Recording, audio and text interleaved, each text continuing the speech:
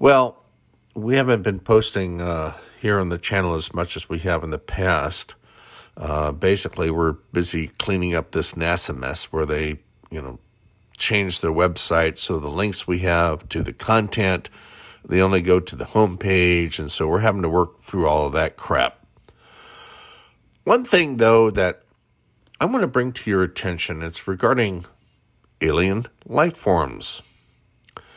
The scriptures tell us that God created the heavens and the earth, and God created man, but not just on earth.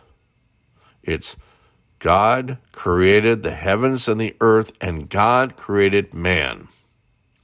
So what we refer today as aliens might just be another race of people. And I've got some photographs that I'm going to be posting on here after this. And let's see if there's anything else that I do want to bring up. I know at Twitter we've been putting up a lot of the anomaly photographs with the new links from the NASA mess. And so keep following that.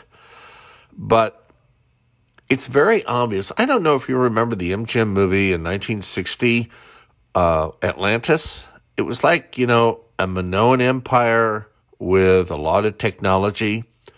I think that is very similar, and this is only my opinion, to the civilization that existed on Mars. Think of a Minoan empire the way we all know it from history books, but with a lot of technology.